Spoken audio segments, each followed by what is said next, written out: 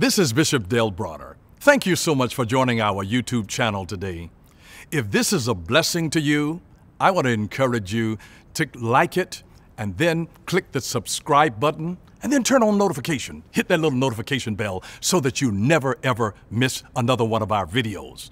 And then if you're in the Metro Atlanta area on a Sunday, check out one of our exhilarating services at 8:30 a.m., 11 a.m., or 6 o'clock p.m. Our scriptural text today comes from the second book of the Bible, the book of Exodus, chapter 25 and verse 40, reading from the New Living Translation. Notice there these words: "Be sure that you make everything according to the pattern I have shown you here on the mountain."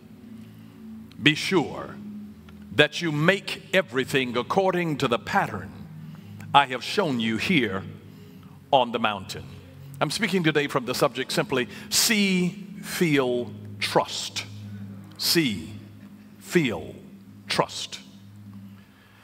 This is God speaking to his servant Moses. And God has plans for the tabernacle. You know, God is an original. He's the creator, Elohim, creator God. It's like he's his own architect. He's the master architect of the universe. He's his own interior designer. So he's giving Moses the particulars about everything that is to be done in the tabernacle. And he says, Moses, listen, I showed you the pattern in the mountain, and I want you to make sure that you deliver it just like I'm ordering it. Listen, when you're paying for something and you're getting something custom, it ought to be just the way that you're ordering it. Doesn't it bother you? Wouldn't it be offensive to you if you go to a restaurant and you order your steak medium rare and they bring it well done because the chef says, I like mine well done? Well, when you're the chef, you don't cook it the way you like it. You cook it the way that the people who are paying for it have ordered it and deliver it that way. This is where God is with Moses. He says, Moses, I know you're from Egypt, and I know you've been trained in all of the arts of Egypt, but this is my house I'm talking about. You can build your house how you want to build your house, but this is my house. And listen, excellence is always found in the details. So God is a God of specificity and details. And that's why whenever you follow God's order to the T, to the letter, it is so beautiful, and people are wowed by the attention to detail. God told him exactly how to make the curtains, how many loops to put, what material to make it out of. Make this out of gold, make this out of silver. I'm at the table of showbread. Every article of everything that was in the tabernacle, God gave Moses clear, specific instruction so that you could not misunderstand it. And he simply said to Moses, not trying to insult his attention, but he says, listen, Moses, make this exactly according to the way I showed you, according to the pattern that I showed you in the mountain. Now, God showed him something in the mountain. The mountain here is a type of the Spirit of God. And so my question to you is, what do you see? What do you see? What has God shown you in the mountain? Have you ever been to the mountain where you get lifted up out of the morass of mediocrity and God shows you something on another level? You have to see there before you go there. Wherever it is, you got to see there before you go there. I mean, if you are big boned and you're trying to lose weight, get a picture of yourself when you were the size that you really enjoyed. Put a picture of where you're going. Put a picture of that size up there for you, whatever that is for you. Put a picture of it. See it. See it. Get the picture in your mind's eye. Get a picture in your heart. It's like building your own vision board. You got to be able to see something. God showed Moses the architectural designs and all of the interior plans of everything that he wanted to go, every article that was to go, every piece of furniture. God told him what type of wood it should be made of and overlay this with gold. He told him the kind of fabric to use for the curtains. God gave Moses very specific instruction. He showed him something. He saw something. If you don't see anything, you can't do it. You got to see it before you do it. And here God is just drawing Moses in. He takes him into a realm of the spirit and shows him something on the mountain and then sends him back to the valley and said, go down there and build it. I'm going to show it to you up here. Go down and build it here. Your mountaintop experience might be in your bed in a dream. It may be in a vision. It may be in an imagination of your heart that God put a desire on the inside of you, but you have to see it. You have to see the stuff being acted out, and the greater detail in which you see a dream or a vision, the greater the probability of it coming into manifestation. So be very specific. Don't just say, you know, I saw myself at the altar, you know, marrying somebody and it was a silhouette. You need to be able to see with specificity. How tall was he? How tall was she? If you don't get it with specificity, you won't recognize it when it comes. Now here's the thing. God will show you something that is beautiful and glorious, and he'll show it to you in the spirit, but then he sends you back to the mountain and you begin with it in seed form. That's the way God operates. He'll show you a beautiful, magnificent vision of something, and then he brings it back in a seed form. Here's what happens. You pray and ask God for bread, and God sends you a seed.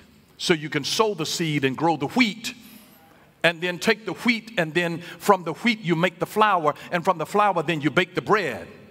When you pray for bread, God sends you with seed. His answer is seed. And there are so many times that people have prayed to God and asked God for something, and they didn't recognize the answer because the answer came in seed form. You pray, God, I would love to have a mighty oak tree in my front yard, and God answers your prayer by having a squirrel drop an acorn on your porch. The oak tree is locked in the acorn, and the only reason that you don't recognize the oak tree is because it was disguised in seed form. How many times have we missed what God was showing us because it was locked or disguised in seed form? And so what do you see? What do you see? What do you see? And listen, if you really want to be prophetic about it, what do you seed? Because you have to sow for where you're going. You have to sow for where you're going. What do you see? What do you see? Here's the thing I want you to understand, that your vision is limited to your heart. Your vision is limited to your heart. Sight is a function of the eyes, but vision is a function of the heart. Vision is a function of the heart. That's why the scripture tells us in Proverbs chapter 4 and verse 23, guard your heart above all else. King James Version says, guard your heart with all diligence, for out of it come the issues of your life. It determines the course of your life. The real vision has to be in your heart. God puts vision in your heart, not your head. It's not just what you see, it's what you imagine as a gift from God in your heart. God puts vision in your heart. And so he says, guard your heart above all else, for it determines the course of your life. Vision is a function of your heart. It's a function of your heart. And God has more for you than you could ever imagine for yourself. If you ever notice in the word of the Lord in 1 Corinthians chapter 2, verse 9 and 10, notice this. This is what the scriptures mean when they say, no eye has seen, no ear has heard, no mind has imagined what God has prepared for those who love him. God has something for you that's out of this world. God's desire for you is bigger than what you desire for yourself. Listen, he says no eye. Now notice he says no eye and not eyes. Most of us have two eyes. No ear. Most of us have two ears. No mind has imagined. You know why he's talking about eye singular? Because this is the eye that's in your heart. There's only one eye there. No eye has not seen. That's the eye in your heart. You remember, vision is a function of the heart. He's talking about your heart eye. He's talking about the ear that's inside your heart. Have you ever noticed H-E-A-R-T? Your real ear is located in your heart. So no eye has seen, no ear has imagined, no mind has imagined, no ears heard, no mind has imagined what God has prepared for those who love him. But if you go in the realm of the Spirit, God will show it to you. God will show it to you. What do you see? What do you see? What do you see? I'm just telling you, God will show you things beyond what you have the power to imagine. St. John chapter 16 verse 13. This was a verse that the Holy Ghost brought to me when I was looking for a wife. St. John chapter 16 verse 13. Notice this. But when he, the Spirit of truth, comes, notice this, he will guide you into all truth. He will not speak on his own, but whatever he hears, he will speak and will disclose to you what is to come. God will disclose to you what is to come. If you can ever get into that mountain of God, which is a type of the realm of the Spirit, you get in the Spirit, God already knows it. He's omniscient. Whatever it is that you're trying to figure out, God already knows. Whatever you're trying to figure out, God already knows. And if you get in the Spirit and sit at his feet and open your heart, you'll be able to hear what God has for you. He will disclose it to you. Howbeit, when he, the Spirit of truth, is come. If I were you, I would write that down and meditate on that. St. John chapter 16 verse 13. St. John chapter 16 verse 13. I would meditate on that. Has it ever dawned on you why Joseph in the Bible, you know Joseph, the son of Jacob or Israel? Has it ever dawned on you why Joseph was never overwhelmed and overcome by discouragement and depression because of all of the bad stuff that happened to him? Now let me say this to you. How many of you know about the story of Joseph with the coat of many colors? He was the favorite child. But listen, you can have God's favor on your life and still go through hell. Joseph was favored, but there he was then betrayed by his own brothers who plotted to kill him. And if it were not for the oldest brother, Reuben, that said, hey, this is our flesh and blood, we shouldn't kill him. Let's sell him and at least make something off of him. And then they sold him into slavery, and he's favored. I wonder, now I would have some real serious issues of discouragement and doubt and depression coming in on me if I know that my own brothers are plotting to kill me. And then, they said, well, let's give him the degree down from here. We won't kill him. We'll sell him into slavery. Can you imagine what that feels like? To have your blood brothers plot to kill you and then to settle on selling you into slavery, but he never became overwhelmed through discouragement as a process of this? Can you imagine what that feels like? And then he winds up in slavery, sent down to Egypt, and winds up serving in Potiphar's house. And remember when Potiphar was out of town, his wife said, oh my goodness, that's a nice looking young man there. My husband is out of town. Hey. Excuse me, could you come and help me lift these heavy boxes that's in here in my bedroom?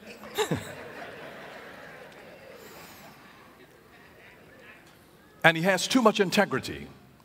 He says, listen, number one, I fear God. And I respect your husband for whom I work. He says, I can't do that. And he left his clothes in her hands and ran out of the room. And she was offended that she was rejected. And she lied on him. And her husband came back and believed her lie and put him in prison. Now he's got God's favor on him. This is the same boy with the coat of many colors that's favored. Murder was plotted by his own blood brothers.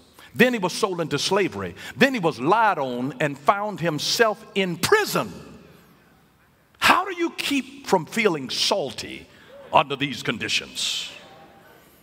And yet somebody asks you how you're doing, I'm blessed and highly favored. Really? Can you imagine how Joseph felt at this time? May I suggest to you that the only reason that Joseph did not become discouraged and overwhelmed and bitter against God and resentful toward him when things were not working out according to the vision that he had seen. Remember, the only reason that his brothers plotted to kill him is because he had a dream that he saw in the spirit.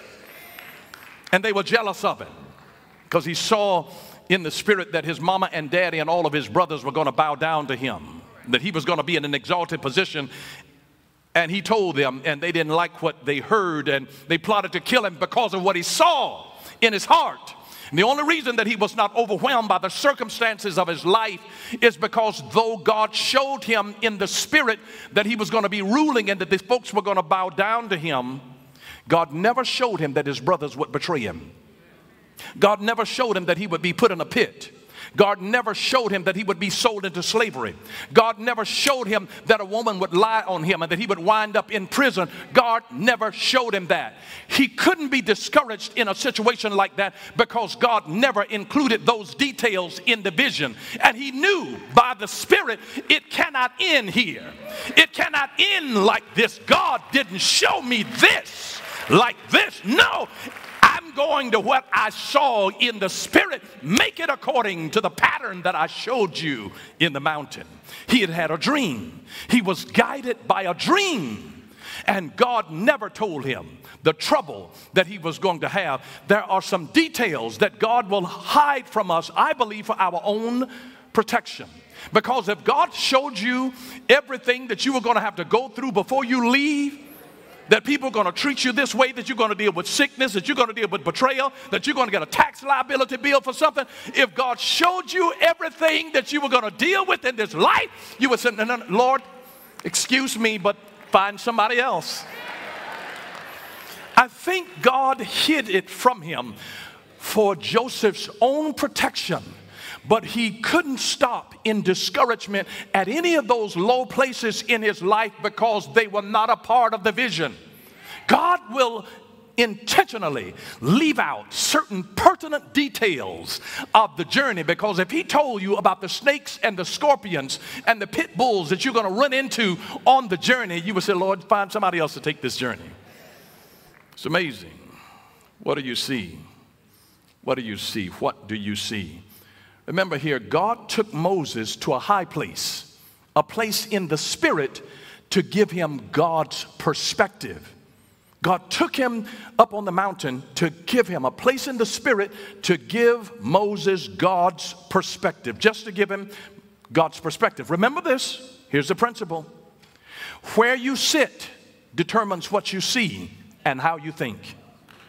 Where you sit determines what you see and how you think. Where you sit determines what you see and how you think. God showed him something in the realm of the spirit. So when you see something or someone that's on a higher level than where you are, please don't be intimidated by that. Be motivated by it. If somebody's doing something bigger, better than what you're doing, don't be intimidated by that. Be motivated by it. Tell the Lord, you know what, Lord, you're not a respecter of person. And Lord, I want what's for me. Don't get into the comparison game. Listen, I've told people for years. I remember the first time I went down to South America to minister. I told them, I said, yo tengo tres reglas. I have 3 rules. No compites, no compares, y no te quejas. Don't compete, don't compare, and don't complain. Don't compare yourself because your destiny is different.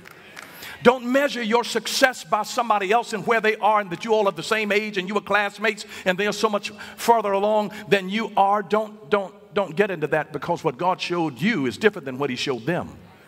You really don't want anything but what God has for you.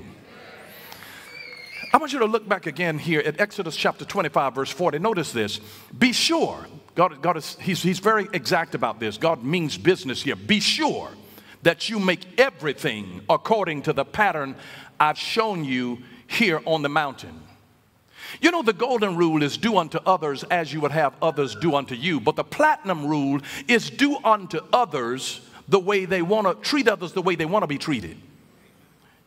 Does it not offend you if somebody gives you a gift that they like, but you don't care for it?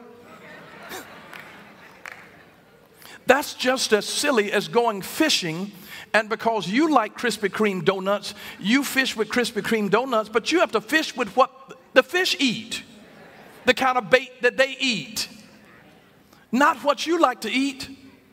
So understand here, he says, be sure that you make everything according to the pattern. Say pattern. Make it according to the pattern that I've shown you here on the mountain. I want you to notice the word pattern, pattern, because here's the deal. It takes time to observe and see patterns. It takes time to observe and see patterns. It is not, you can meet somebody on a good day. Crazy people have good days too. You got to be around long enough. You got to date somebody long enough to go through the seasons. Anybody know what I'm talking about? To be able to see the patterns. Listen to me very carefully. Don't believe their words. Trust the patterns. The patterns will teach you a wisdom that you don't get by just a casual observing. Looking at somebody, ooh, she's cute, ooh, he fine. But they can be crazy. And just because you've been with each other for 2 weeks. See, their relapse may not happen but every 6 months. You got to see, it takes time to see a pattern emerging. There's some people that can pay their bills on time. The first month, they good. The second month, they good. Third month, they good. But about 8 months in, and what had happened was. And now you're starting to see a pattern emerge. You can't even see it in the first quarter. It takes a little time to see the crazy emerge. That's why God is trying to teach us to say, do this according to the pattern. This is tested and tried. Go according to the pattern. Trust the pattern. Not their words. Trust the pattern. You don't know who people are just by observing them in a moment. You got to understand that some people are one way while it's cold and they're another way when it's hot. There's some that people are one way when they got a full belly, and they're another way when they are hangry. You got to look at the patterns to really see the person.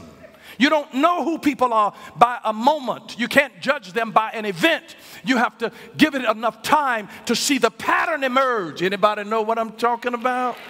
How many of you wish that I had taught this 25 years ago?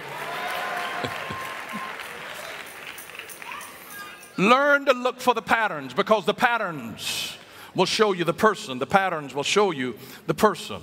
It's interesting to note that the word identity, it literally means sameness of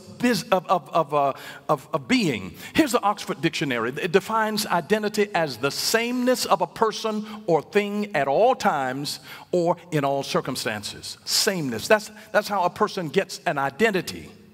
An identity, the sameness of a person or thing at all times or in all circumstances. But it's essentially the sameness of being, and that's how you get identity. That's how you get identity. And so in the context of this verse where we're looking at in Exodus 25:40, a pattern is sort of an original or a model for proposed imitation or duplication.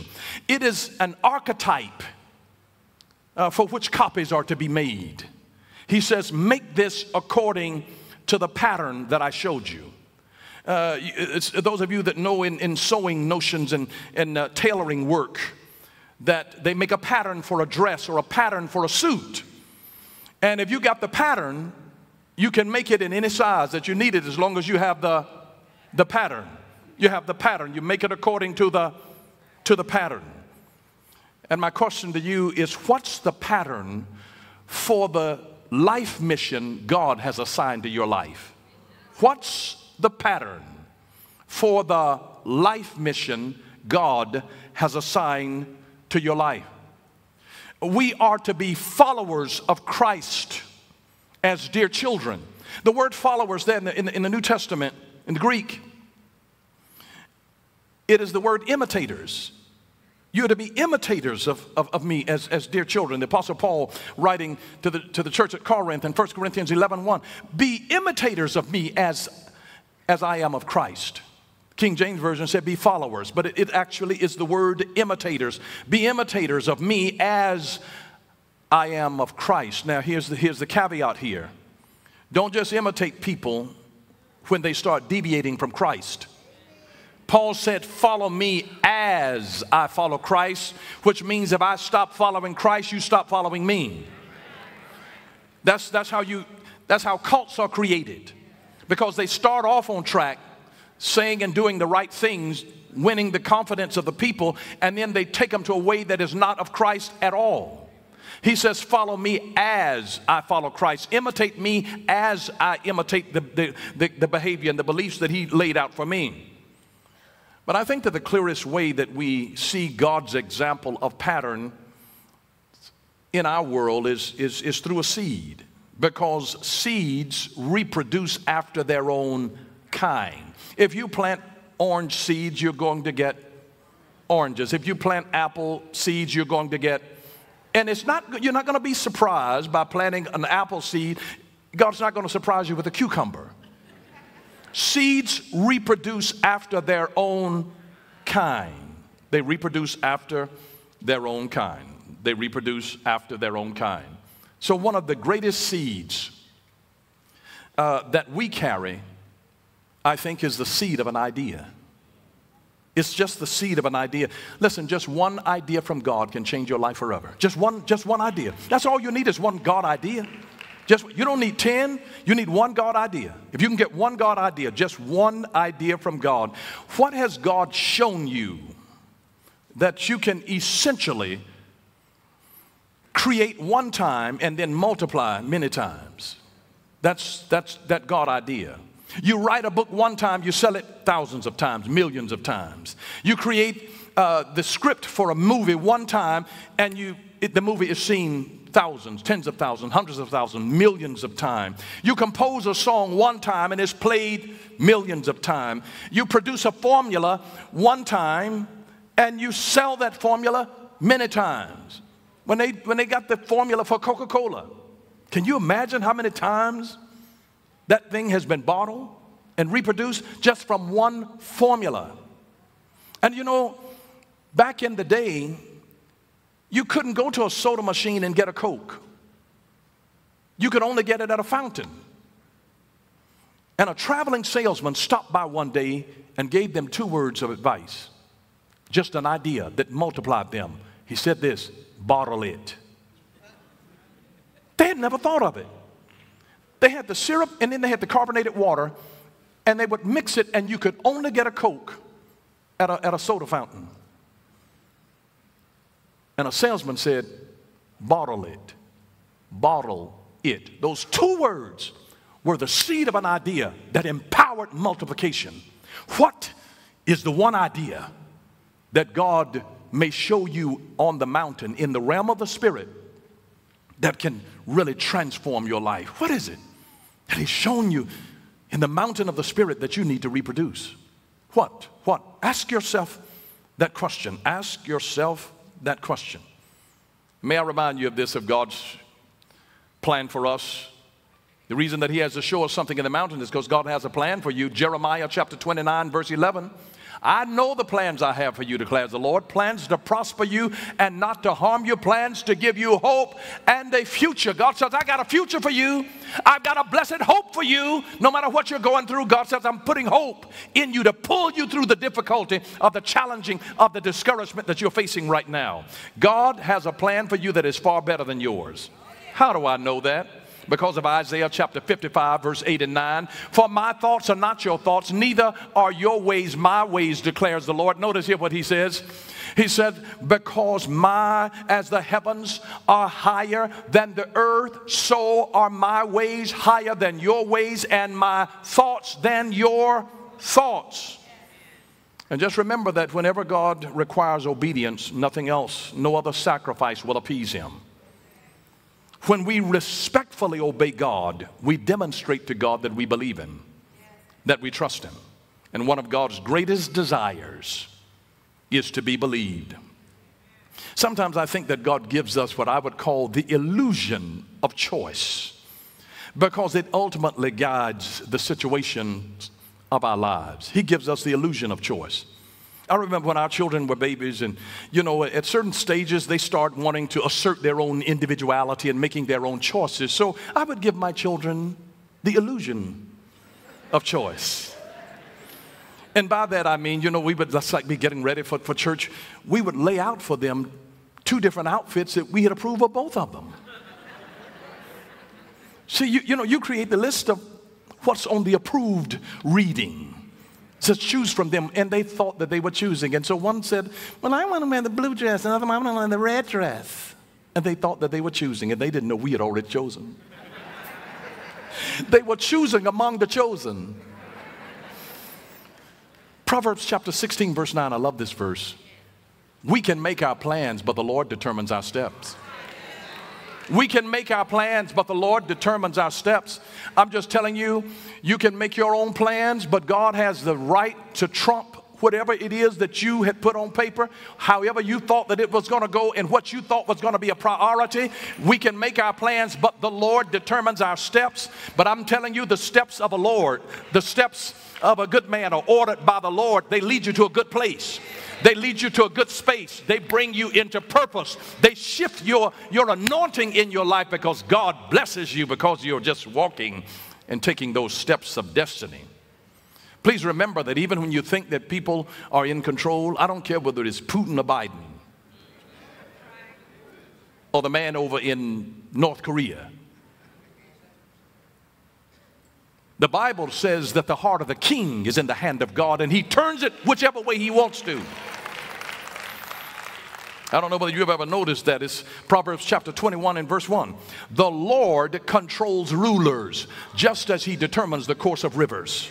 The Lord controls rulers. They are still under the rule of God. They can only go so far. They're on a leash.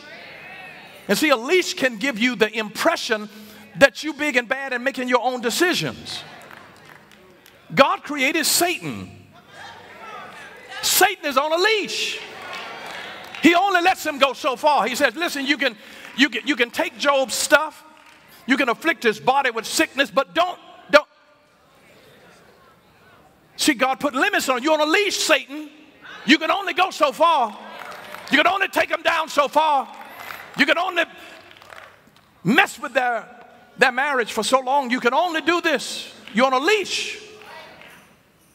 Because God controls the rulers. God controls it. And let me just tell you this. Let me give you this scripture because there's some people that misunderstood the faith message and they think that you can name it and claim it and blab it and grab it. You can't make God. I mean, he's God. We are not.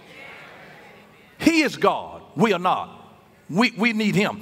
1 John chapter 5 verse 14 and 15. I believe in teaching with balance. Now this is the confidence we have in him, that if we ask anything according to his will, not our own crazy desires, he hears us. See, there's the caveat. If we ask anything according to his will, he hears us. And we know that he hears us. Whatever we ask, we know that we have the petitions that we have asked of him. And that is if we ask it according to his will. See, you have to see something. You have to see something. See it. And then you have to feel it. See it and then feel it. Let me tell you something. When you see something that God has in store for you, it gives you a feeling. It gives you a feeling. You have to see it. After you see it, you must feel. You must feel it. I remember when my wife and I, we were redecorating the house, and we had an interior designer to come in, and she would show things to my wife and I, and then she turned to my wife and she said, "Does this give you the warm and fuzzies?" She'd ask her this, she'd throw it out, and she said, "Does this give you the warm and fuzzies?"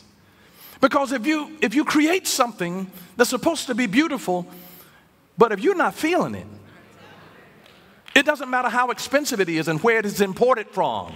If it doesn't give you the warm and fuzzies, if you see it and you don't feel it, let it pass. I ought to create a dating app and maybe if you see it and you don't feel it, have you ever met people that look good but you're not feeling them? You got to see it and then feel it. Listen, this is a prophetic word of the Lord. You got to see it and then feel it. I'm not talking about being led by your emotions, but listen, if you see something from God, It's got to feel right before you launch into it. And if it doesn't feel right, don't you be about it. If you see it, but it doesn't feel right, just hold your hope. Hold your hope. If you see it, but you don't feel it, if it doesn't feel right, there have been times that I knew that something was of God, but it didn't feel right. It didn't feel right. I was invited to Indonesia to minister, and it didn't feel right. I got a seed in me. I knew that I could go there and minister, but it didn't feel right. The timing didn't feel right.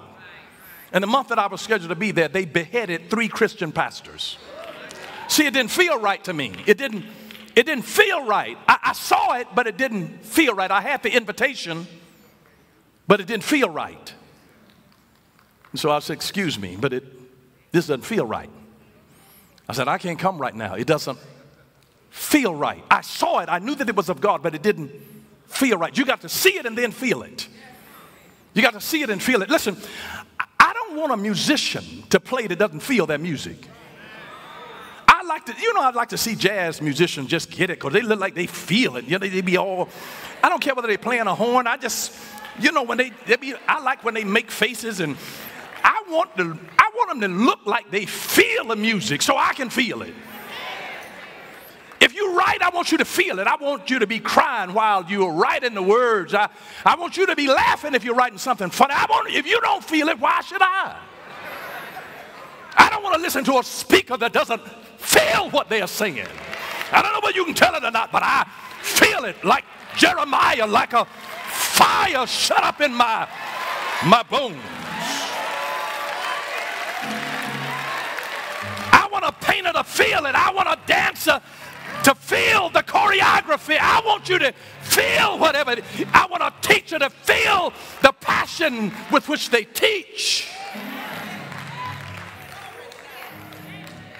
You got to see it and then you got to feel it. You got to see it and then feel it. You got to see it and feel it. See it and feel it. And let me tell you this. Don't let pain stop you. Feel it and keep moving. Don't let pain stop you. Feel it and keep moving, because there's some days you're going to be hurting. It's not going to be easy. But you got to feel the pain and keep moving. There are times that mama doesn't feel like getting out, but she's got somebody depending on her. She got to go not because she feels like it. You can't let pain stop you. I love something that this wonderful woman of God, Corrie ten Boom, said. She said, the enemy always wants us to believe that we need to stop hurting before we can move. What a lie. We must move forward even if it is painful. There are some people that never are able to transition out of certain things in life because it's painful. And you don't want to hurt somebody's feeling. Sometimes to do what is right hurts you. It is painful, but it's the right thing to do. Don't let pain keep you from making a right decision. It's painful, but you got to do it.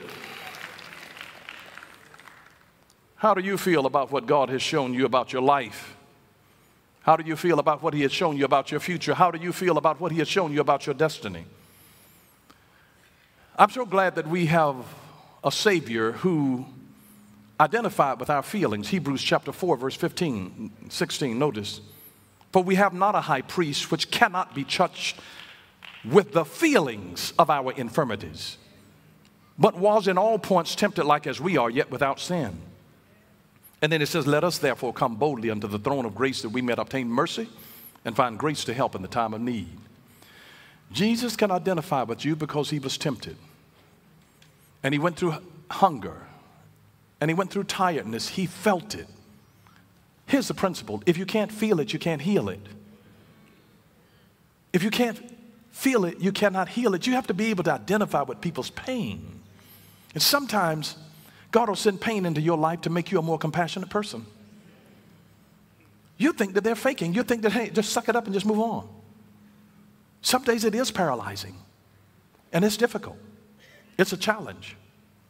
And it takes everything, every fiber of your being to say, I'm not going to sit here and let it stop me. I'm going to keep moving even though I'm hurting and even though I'm lacking energy. But I got to keep going. Somebody's depending on me. There's something, if you see it, it's what you see that empowers you to move, even when you don't feel like moving. But Jesus is concerned about how you feel. If he ever asks you how you're doing, it's not just a cursory greeting. He truly is interested, and he identifies with the pain that we feel. But I want you to understand that whenever you are passionate, whatever you're passionate about will pain you, because passion means pain. Whatever you are passionate about will pain you, because passion means pain. If you're passionate about your children, they'll pain you. If you're passionate about a spouse, it'll pain you. If you're passionate about your job, it will pain you. Whatever you're passionate about will produce pain in you. But you know Jesus cares about that? He was passionate about us, and he suffered. You hurt, you got to see it and you got to feel it. You got to see it and you got to feel it. It's got to feel right. You see it and it feels right. If you see something, but it doesn't feel right, don't fool with it. God works even with our emotions, our feelings. I love Maya Angelou's statement that she said, I have learned that people will forget what you said. People will forget what you did, but people will never forget how you made them feel. People will never forget how you made them feel. You make a person feel disrespected, they'll never forget it. But if you make a person in a conversation feel like they were the only one there in a whole crowd, they'll never forget how you made them feel. They'll never forget. People don't forget how you make them feel. See it, feel it. See what God has in store for you. Move with that feeling when it feels right. And then trust God that it will work in your favor. Trust. See, feel, trust. You see something in the spirit. You got to feel that the timing is right. You got to feel that I'm ready now. You got to feel that God is with me and that he's given me a promise before you now trust to launch out and to go for it. Remember Romans 8:28, and we know, not we hope, not maybe so, and we know that all things, not some things, all things work together for the good of them that love God and who are the called according to his purpose. I want you to notice Abraham's incredible faith and trust in God. After he saw something, God says, Abraham, get up and go to a land that I will show you. I'm going to let you see something. You're going to feel a certain way about it, and that feeling is going to empower you to get up and leave the place of familiarity and go into a place where you got to trust me, where you have no experience and where you don't know any other people. You got to trust me because you're getting ready to transition. This is a prophetic word. Some of you are in transition places in your life right now. You've never been there before. You don't know what it holds for you, but you see it and you feel that I've got to go. Something has got to give. Something has got to change. And I got to bust a move. God, I'm trusting and trembling. Trusting and trembling. Romans chapter 4, verse 18. Against all hope. Against hope. Not with hope. Against hope. When it seemed crazy, Abraham in hope believed, and so became the father of many nations, just as it had been said to him, so shall your offspring be. And without weakening in his faith, he faced the fact that his body was as good as dead, since he was about 100 years old, and that Sarah's womb was also dead. It's not what it looks like. Don't go by what it looks like.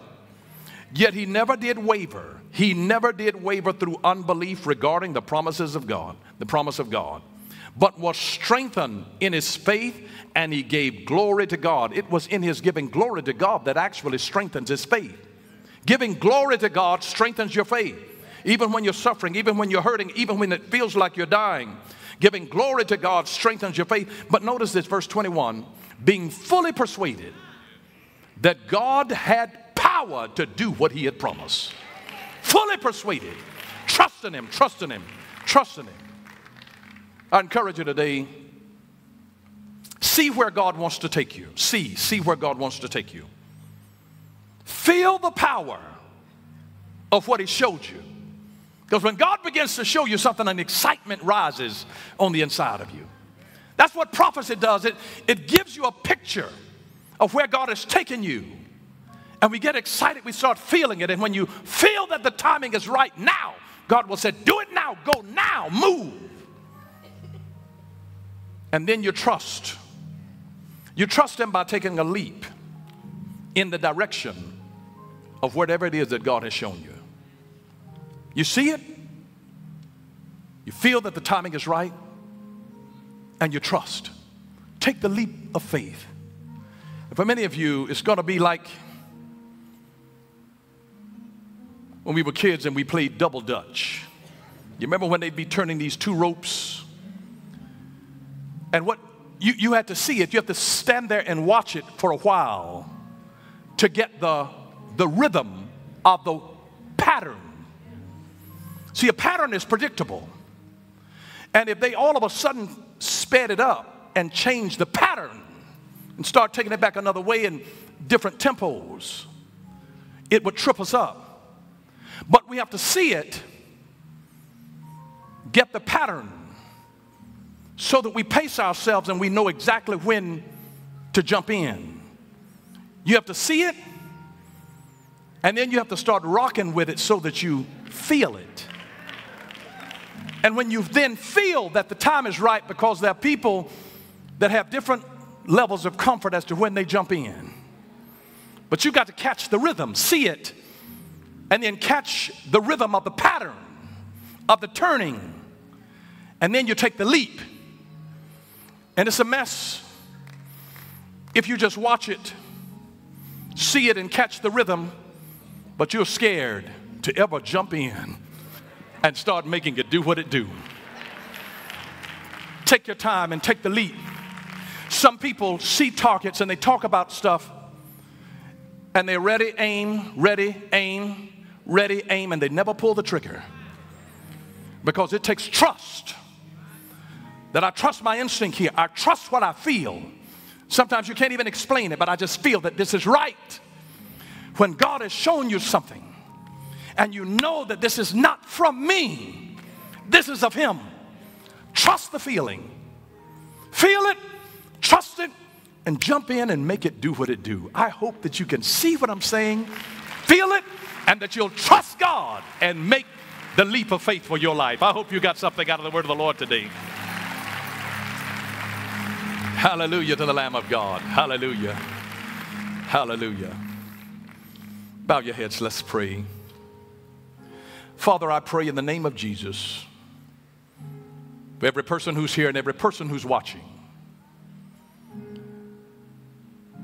that as you show them things as they get into the Spirit, your Spirit, the true Spirit of the living God, substantiated by the power of the blood of Jesus, that you will show us things to come. We trust you. Thank you for giving dreams and visions to men and women. God, thank you for allowing us to be able to feel the confirmation of your word today. Thank you, Father, for confirming when it's time for us to take the leap, when it's time for us to pull the trigger on an idea. We'll feel that it's right. And God, though we don't have all of the answers and all of the components and understand the timings of all of it, it is then, God, that after we see it and feel it, that we trust you. That when we jump out of the nest, that you will empower our wings or you'll catch us. Lord, we look to you as the author and the finisher of our faith, that whatever you have started in us, you intend to finish. And Jesus, we trust you today with our whole heart. God, I pray that you will open our eyes that we might behold wondrous things out of your law. As you take us into the realms of the Spirit, Lord, may we see things that we've never seen before.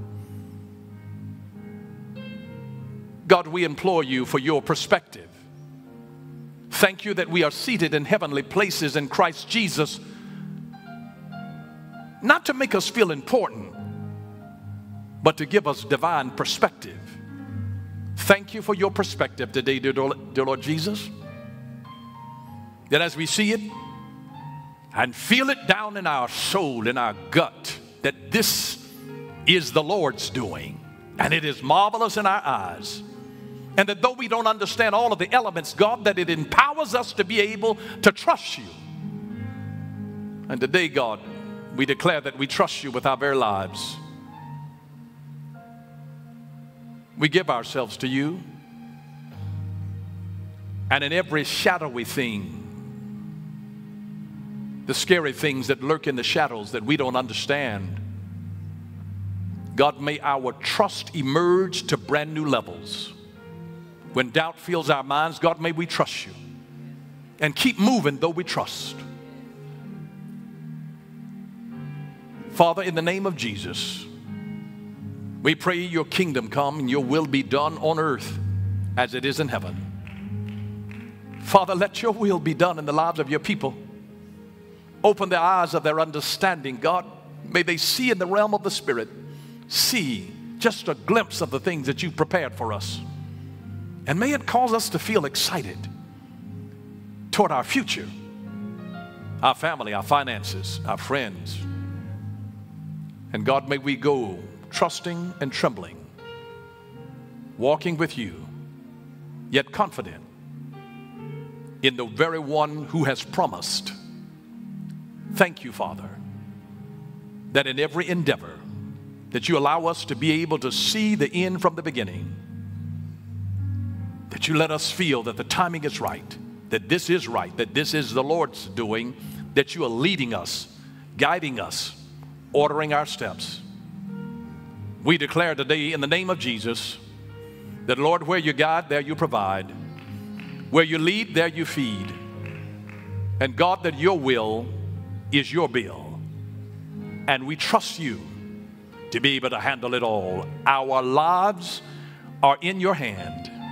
God, we trust you with all that we are, with all that we hope to be.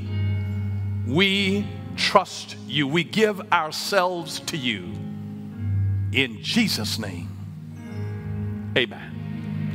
Hallelujah to the Lamb. Hallelujah. Hallelujah to the Lamb of God. Amen, amen.